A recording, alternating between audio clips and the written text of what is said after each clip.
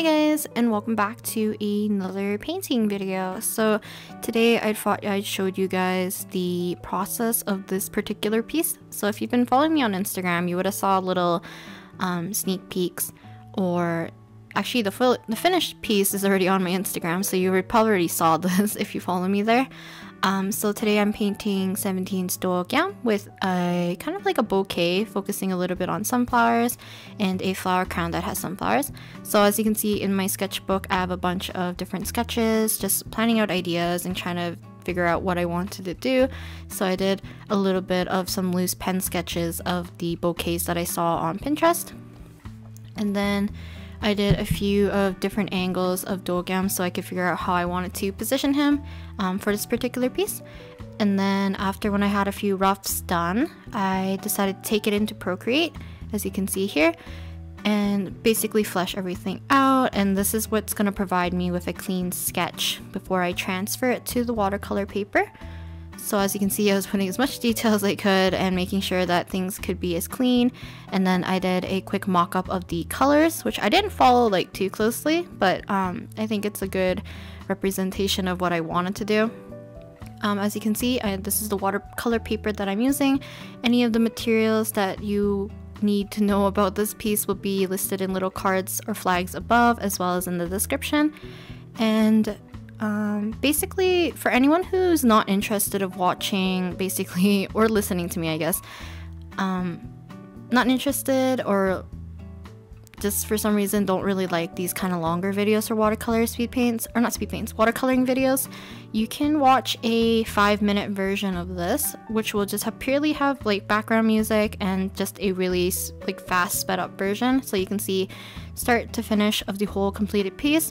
That's going to be an unlisted video in the description, so yeah, if you're interested in watching that, feel free to go in the description and find that. So yeah, so let's see.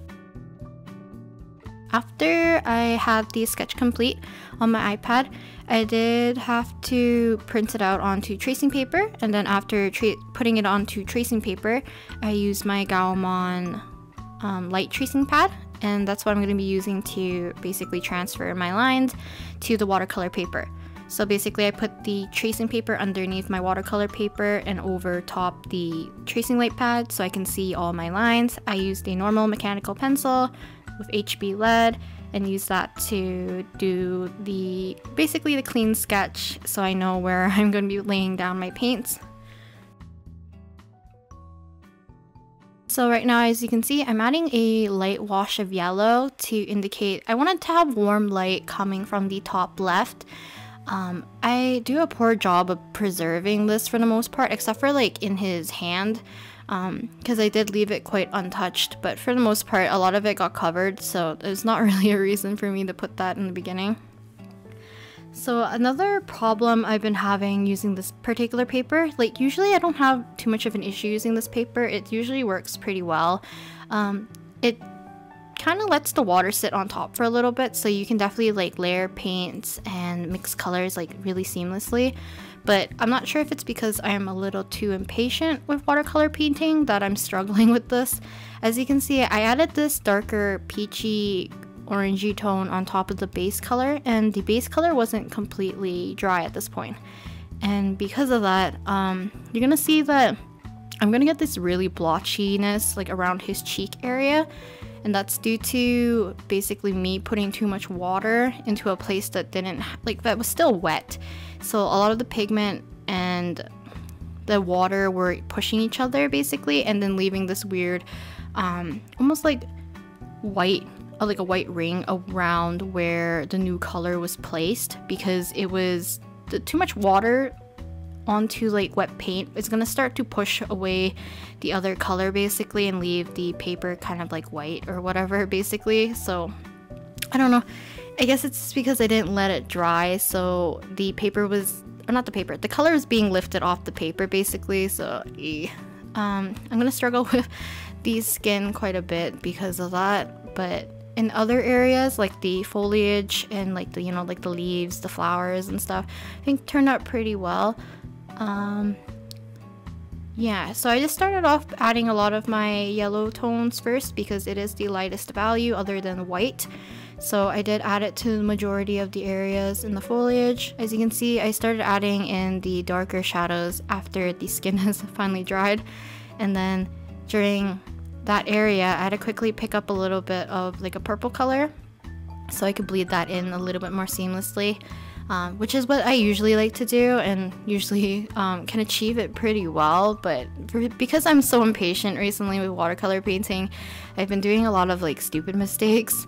And now that I'm doing this voiceover, I started another painting that you guys will probably see maybe next week, maybe 2 weeks from now. We'll see when I upload it, but it's one of the 8 from 17, and I did the same thing where I didn't wait for the skin to dry.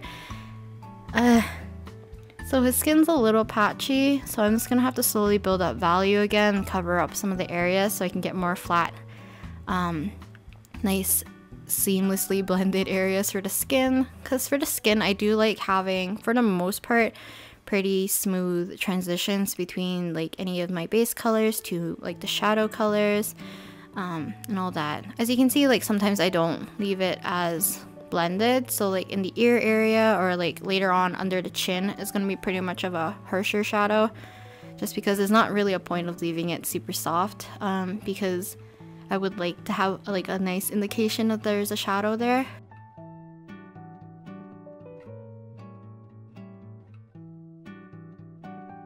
So as you can see, I'm slowly touching up the skin area, adding a little bit more pigment, a little bit more color back into the skin, because it's a little dull at the moment, probably because like I only did one pass of color and the color is like fairly pale. So I think I could have got away with making the skin a little bit darker off the bat, then I wouldn't have to add so much layers on top, so I could have prevented some of the issues that I had earlier.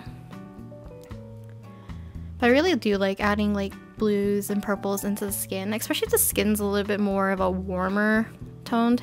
Adding a lot of cooler shadows, look like they really pop from it, so I really like doing that. Oh, okay, so I'm attempting to basically add more shadows to his face. So the problem with this is that I'm not used to coloring side profiles that often. I've done a few digitally, and I usually make the cheekbone like more prominent so that it's like a little bit of a highlight, or like it looks like it's popping out a little bit more. But because I was doing this in watercolor, I have to add shadows to the areas, and as you can see, that cheekbone area looks a little weird. I knew I screwed up, so I have to let it sit and dry before I can start to lift off the color again, and then I will attempt to put a little bit more of a shadow color. See, as you can see, if I blot it, you're gonna see like a bit of a more of a white spot there, and like where the cheek is, you can see where it dried weirdly because I was pooling water there, which isn't ideal. So I was doing all these dumb mistakes like right off the bat. This is, I don't know, a lot of things like I could have avoided if I took it more slowly. I think in terms of like time wise, the painting took about 3.5 hours, 3.5 to 4 hours, I think. In the speed paint version, you would see that I've been using my hairdryer to dry the skin area because I was getting super impatient. Now, usually I don't like doing that. I only use it if I have the whole page pretty much wet and I need to work on it immediately. But because I was filming this, and oh my god, I'm like congested right now. Okay, so because I was filming this, I felt pressure that, you know, I don't want people to think like, holy crap, like she sucks at watercolors because of how patchy it is, especially in the beginning. So I wanted to speed things along and basically use the hairdryer to dry things so I could correct the mistakes. I should have done that. I should have just, you know, took everything slowly, try to take the pressure off and stuff. So for the foliage, because I like working with the warmer light coming from the top left usually, I decided to lay down like a golden yellow color at the top, and then, or like closer to the left side I guess, and then slowly bleed in more of a sap green, and then eventually I will make it into much more of a cooler green, just to indicate that, you know, it's not getting as much sunlight there. So yeah. For the most part, the end result looks really nice actually. I actually really like it. There's an issue with like the proportioning of his shoulders to his head. So I think it made more sense if I raised his shoulder, or like not his shoulder, I guess it would be like his shoulder blade to back area a little bit more outwards and a little bit higher, because it seems like it makes it looks like, how am I saying this? It makes it look like his shoulder is really small compared to like, you know, his head size and stuff. And a part of it's because like where I've have it sketched out, and when I printed it a little bit too large, so when I transferred it to the watercolor paper, some of it got cut off. And then I made a second mistake, is that this piece is supposed to be 8.5 by 11, or at least on an 8.5 by 11 sheet, but I accidentally grabbed my 8 by 10 sheet, and yeah, so basically I had to crop in a little bit more again, even though, yeah, I just didn't want to reprint my sketch again, so I decided to just use the sketch that I had and just make stuff cropped off. I think it's kind of okay as long as I framed his whole figure nicely, because I was having issues trying to fit it nicely without having too many things cut off. So like I think in the initial sketch there was a little bit more of the bouquet on the left side, as well as there's supposed to be a little bit more space above his head, because his flower crown is really close to touching the edge of the where I have it taped off, which causes a little bit too much tension between the edge and his flower crown basically. I've been trying out something on Procreate, or not Procreate, there's another app called VizRef. So this has been recommended to me before in the past, as well as like one of my friends uses it, and I've seen some other professional artists like really like this, especially in conjunction with using Procreate. So I decided to, it is a paid app, but I feel like for me it's more worth it, because the way how I like to work in Paint Tools Sci is to always have my references in a separate canvas, and I would have that canvas next to my working canvas. So I would have my references on one canvas, whatever I'm drawing on another canvas, so it's like it's side by side, and I can easily see it without having to, I guess, like move around. I know some people put their references directly onto their canvas, and for me it doesn't make sense to work that way unless you're working super general, and then when you're working specific you're not looking at your reference as much, because if I have to keep zooming in and out and then keep panning over to my references, I think that would drive me insane. So having VizRef on the side, like I have it on my left side of my iPad, and then I have Procreate open, so it kind of gives me the same feeling of using Paint Tools Sci, which is really nice.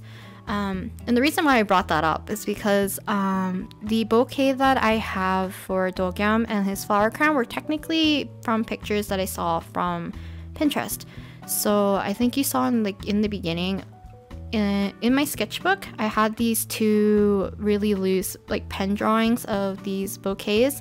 So they were just gonna be like one-off doodles because I just really like the bouquets, but because of the sunflowers and stuff, it just kind of reminded me of Dokyeom, and I decided to kind of like dig around for more references, and then I decided to take the references and put them into VizRef because I knew I wanted to do the sketch of Dokyeom in Procreate before I started painting. So yeah, I just compiled a bunch of sketches. I compiled a few references of Dokyeom, so like for hairstyle, clothing, for face shape, like the nose and stuff, like just to get more accuracy, I guess.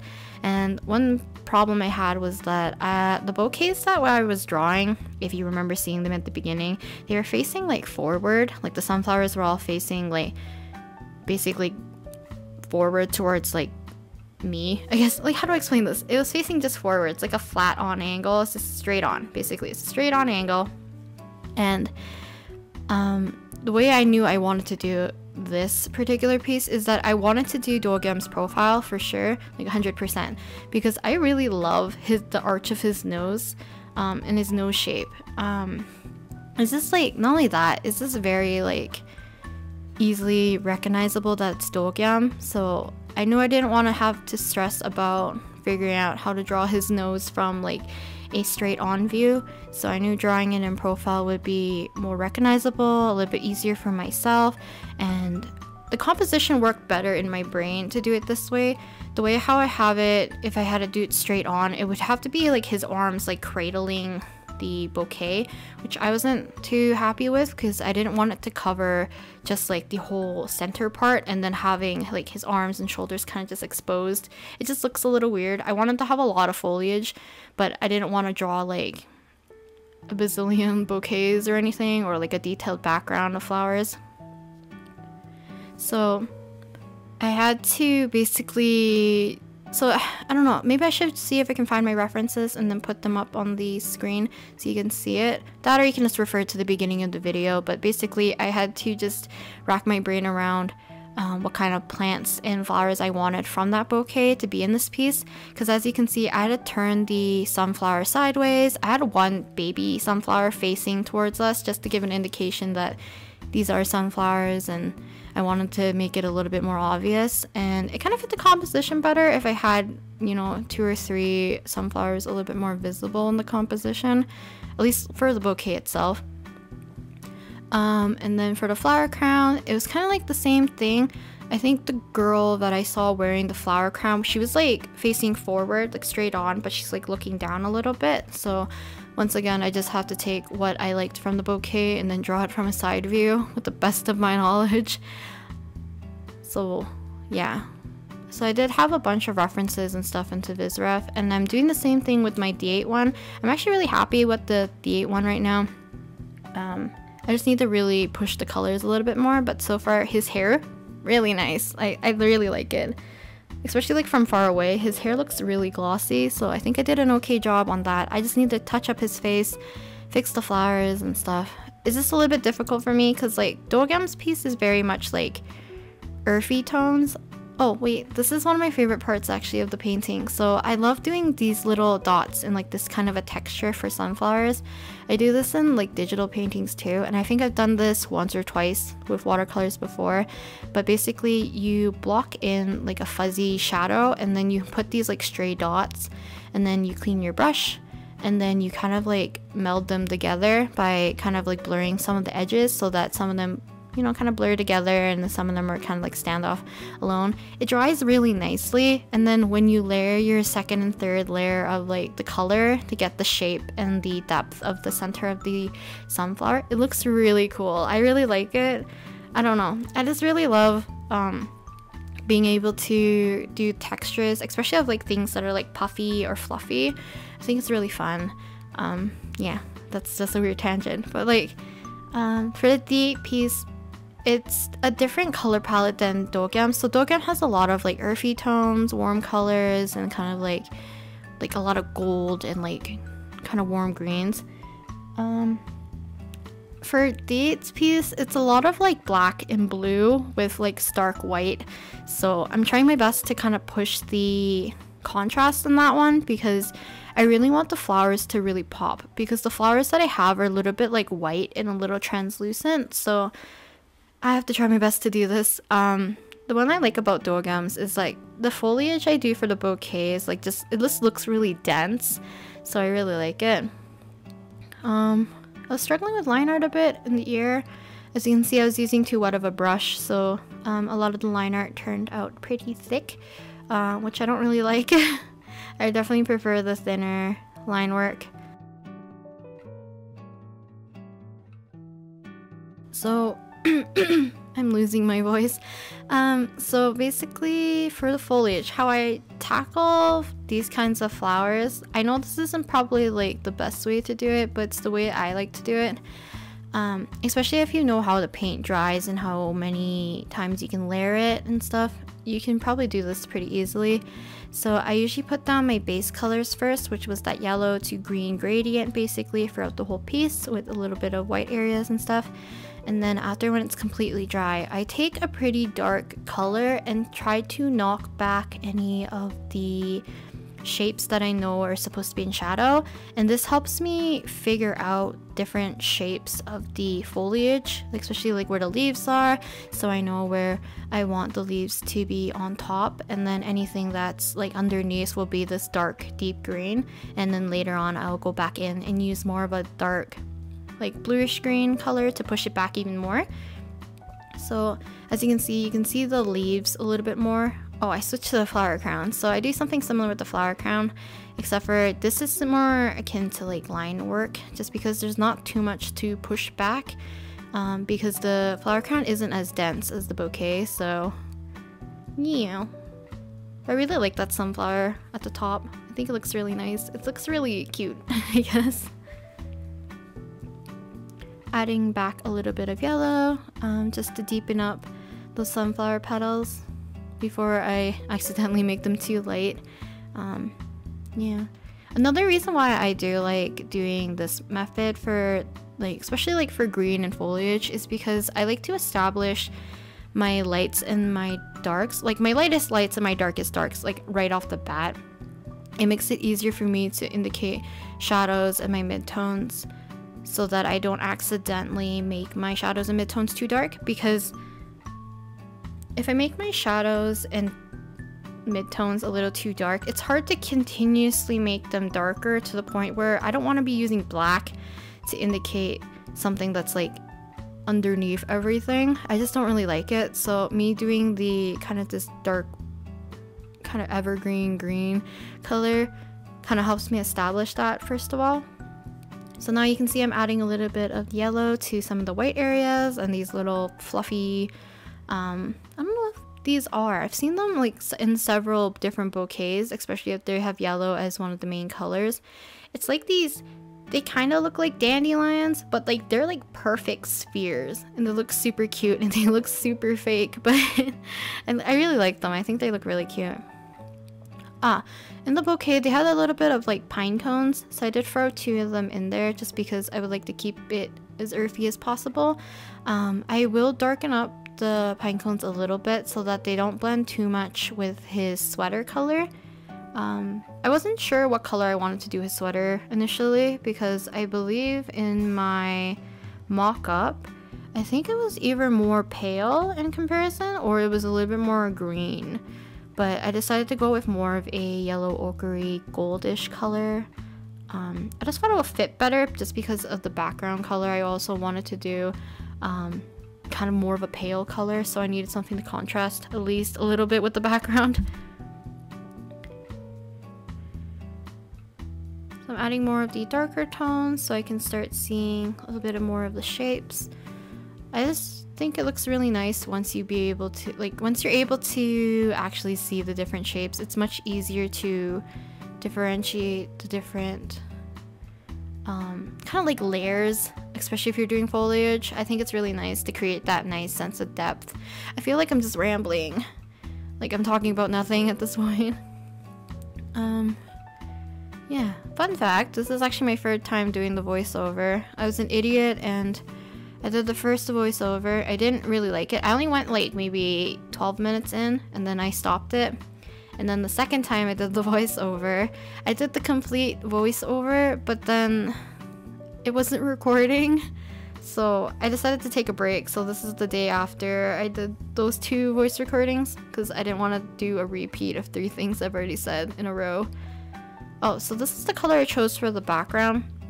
I believe I used the same color as his shirt, but then I added more of the lavender color that I have from Holbein into the mix and then really diluted it with water to get this kind of like beigey, it's like a dusty, I don't know how to explain the color, you guys can see it on the screen. Basically using that color as if it's like a wall behind Dokyeom.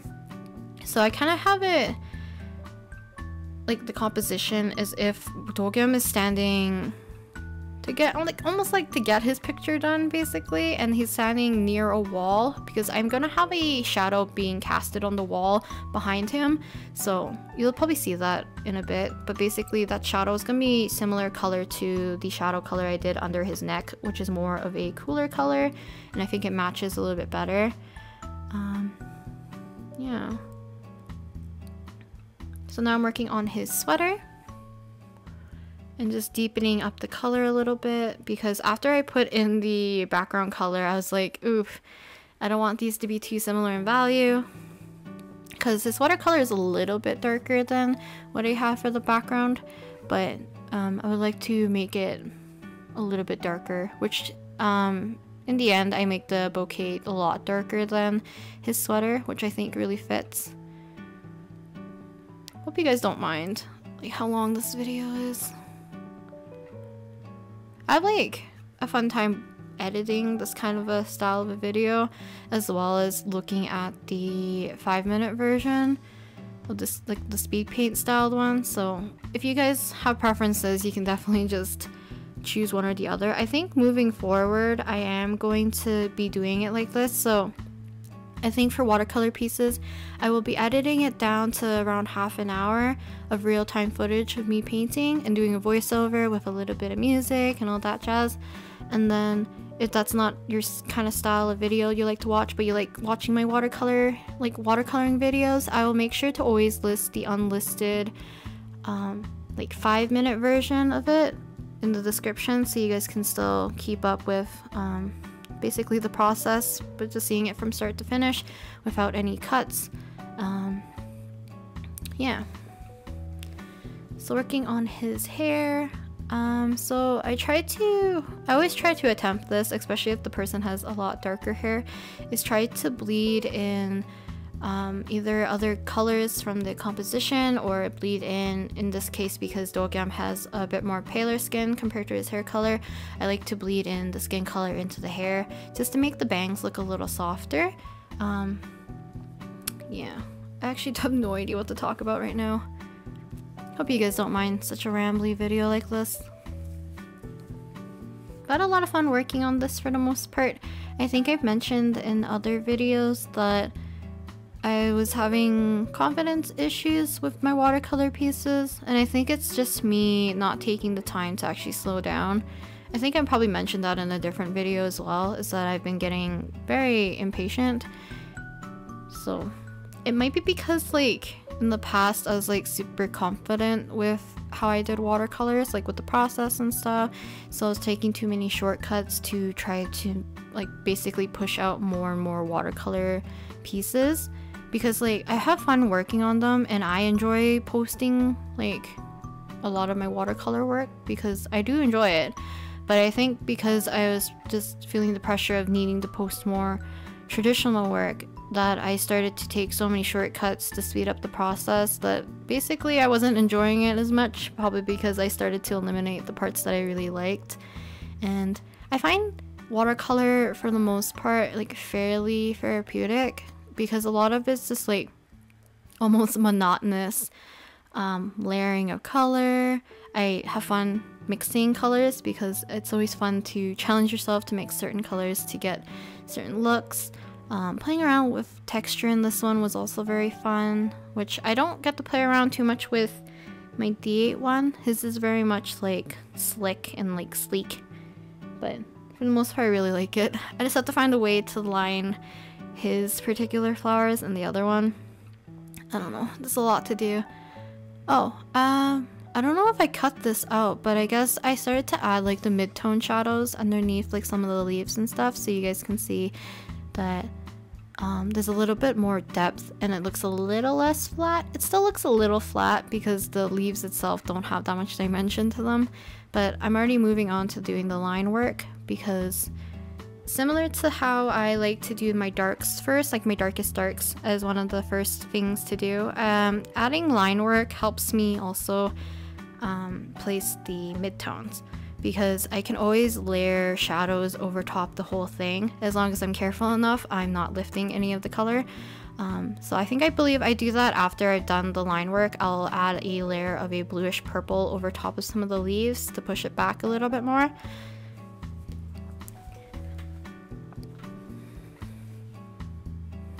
At least for this one, I don't think I was as lazy as some of my other pieces, because I did use 2 different brushes at least. So I did use my size 12 Artist Loft Necessities brush, and I used that to do a lot of the base colors, as well as like I think I used it for a lot of the skin color too, and it might be the reason why I struggle with skin. I don't use those set of brushes as much anymore, so I think I'm just not used to how much water they hold. The Raphael Kolinsky is kind of like my go-to brush now. It's like mop-like, but it has like a really sharp point, so I can get fairly large washes or like consistent washes, but also like because of that point, as long as you get a good paint to water ratio, you can get really thin line work, as you can see. Sometimes I can achieve really thin line work and sometimes I can't. So it's just like, it depends on how well you can do brush control basically, and making sure, like basically when you're looking at your brush when lining, I always look at the tip, because basically you just want to make sure the tip is the only thing touching the paper, so you're not applying too much pressure, and as well as you need a stiff wrist and a loose arm so you can easily make some like nice seamless flowy lines without like making your hands really shaky. So I'm basically just cleaning up a lot of this stuff by doing the line work and making sure that these are all clean, they kind of stand out, things make sense. I didn't do line art for everything in this step, I don't think. I did all the dark greens first, and as you can see I moved directly to the hair because I think I'm going to be using the similar color to the hair to be used for the sunflowers and any of the lighter colors in the bouquet or in his flower crown. So I'm going to probably dilute or add a little bit more of like a yellow ochre or one of my lemon yellows to make the color a little bit more of a yellowy brown, so I can use that to line the rest of the flowers. It looks pretty dark actually, the line art color that I choose. That was like the longest pause. I'm surprised I didn't edit that out. But yeah, basically when I was doing the flowers, because I was using the brown color I was using for his hair, and then I diluted it a little bit, I added a little bit more of a yellow ochre and the lemon yellow. The color, or not the color, the paint was a little bit too wet on my brush, so I wasn't getting thin lines, I was getting these thick lines. And when I look back at the piece, it actually doesn't look that bad, but I think it would have been better for me to do a little bit of darker and thinner lines. Would have achieved probably a more cleaner look for the most part. I think it's okay. I think it worked out for some of the smaller yellow areas, just because I think as the pigments and the water dried in my brush, I started to get more thinner lines because the paint to water ratio is a little bit better at that point.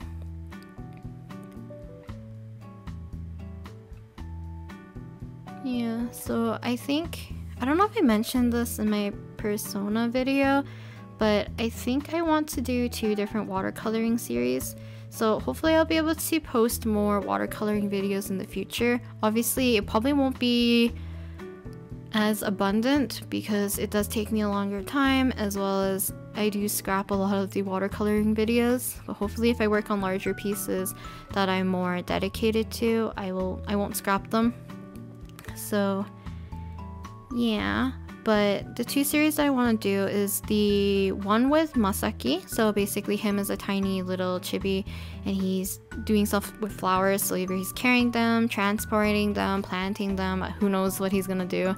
But I would like to do a bunch of different ones because I think the flowers that I would like to paint would fit better with Masaki, basically like him and the flowers just solely in one piece, so I can focus on a comfortable character along with some pretty flowers kind of thing. I think it'd be really cute. I think I've explained that in a different Masaki video. And then the second mini series for watercolors I would like to do is just 17 with flowers. I like the idea of doing like portraiture, well I guess in this case stylized portraits. I used to do a lot of realism for watercolor, but I stopped doing realism for quite a while now. Just like it doesn't bring me that much joy, and it's a lot more stress of getting likeness. So yeah, you can probably scroll back in my Instagram and find them. I did a lot of like Wonu, Jonghan, D8. I did one of S-Coups that I really liked. Dino, Woozy. I pretty much did one for every member except for I think I didn't do Seungwon or Mingyu. Or Dokyeom, I think. Mingyu, Seungwon, Dokyeom, I think are the only ones that I didn't do like a portrait with flowers, probably. But I would like to do like stylized portraits with them with flowers and stuff, and just different like color palettes I would like to play around with. So far, Dokyeom's turned out really nice, and I think D8's is coming out really nice. I just really need to push the values, like I said before, and make a little bit more contrast, but I really like it. But yeah, I'm gonna work on Mingyu next so I can do 97 line together.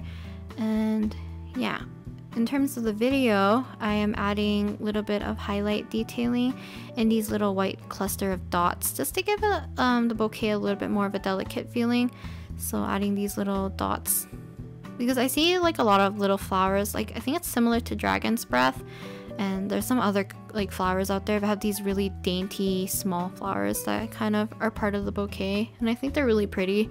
So I decided to use white gouache to do a little bit of that, as well as a little bit of white dots just overall in the whole piece, kind of like as if, you know, like dust is falling and light captures them. It looks kind of magical even though it's dust, but I think it looked really cute.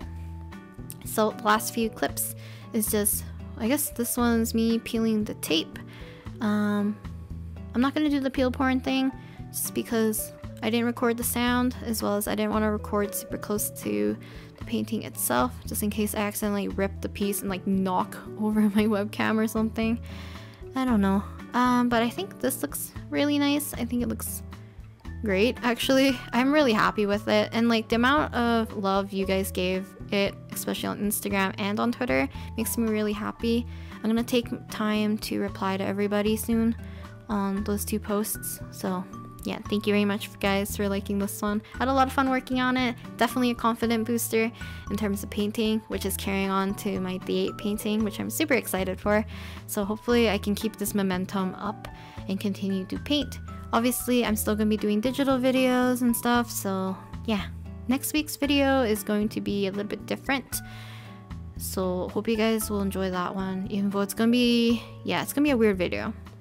As you can see, I had some lines that were covered up by the tape because I knew I didn't want to reach the edge of the paper, because my drawing was bigger than the paper, so I tried my best to stop before the edges.